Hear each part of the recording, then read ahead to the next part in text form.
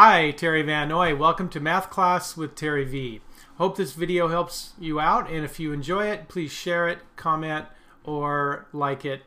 And you can also go to my website, MathPowerLine.com. It's a math resource blog, lesson videos for students, and other resources for parents and teachers. Give me a call or go to my website or email. All right, let's go to today's lesson.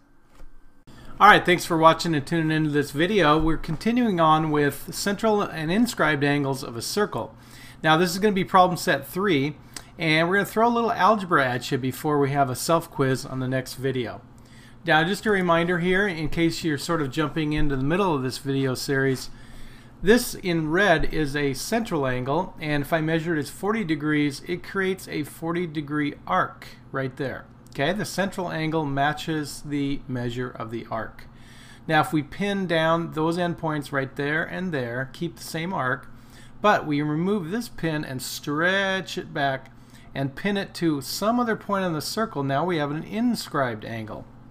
Notice how it's half as much. So 20 degrees there, 40 degrees there. Now any inscribed angle using those same endpoints and the same arc right there will be 20 degrees, whether it's there, or there, or there. So inscribed angles are half as much as the central angle for the same arc. Alright, very simple concept, but just think of it as a rubber band stretching back. Okay? Now let's look at two problems. We're going to add some algebra equations with it.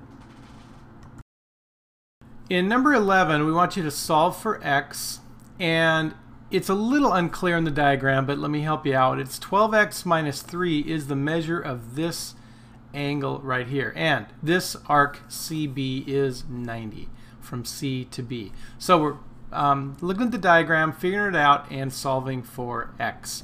In number 12, obviously you want to know what x is.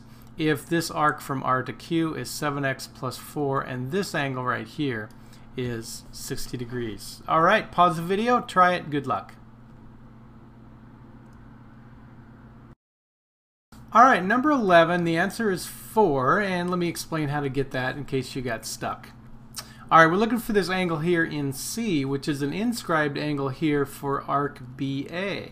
Now, as you look, you notice that from C to B, that's already measured as 90 degrees, but we also have from B to A. Now that whole thing, of course, is a semicircle arc.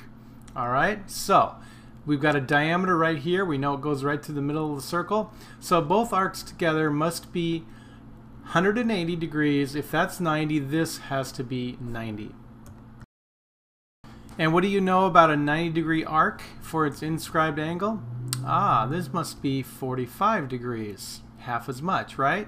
Well, there's our equation. We know that 12x minus 3 has to be equal to 45 degrees. And now let's just solve that equation and just take a couple steps. We're going to add 3 to each side. And I bet you could do some of this in your head here. Notice those cancel out, so 12x equals 48. And then of course we need to divide by 12 on both sides, and there we go with our answer of 4. Alright, so not too bad, not too bad. Now in number 12, notice that this is a 60-degree angle here.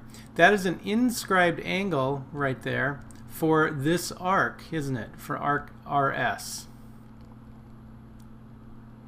Alright, so we know that if this is 60 degrees, that arc must be how much? Double that, 120. Alright, and again, notice that it's a diameter going across, so both arcs together must be 180 degrees, right? So we've got 7x plus 4 plus 120, which of course would be equal to 180. And yeah, there's probably some shortcuts here. We could figure out, you know, the difference here would be 60. We could have said 7x plus 4 equals 60. But to kind of go with what we have here so far, let's go ahead and subtract 120 on both sides. And let me finish it up. Subtract 4 from each side. That will be 7x equals 56. And yes, we divide both sides by 7 to get our answer of 8. Alright, I hope you did fine. All right, there you have it.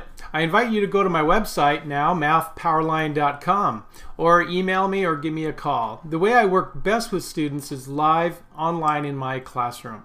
So if I can help you in any way, answer some specific questions, the first lesson with me is free as I show you how everything works. All right, study hard and take care.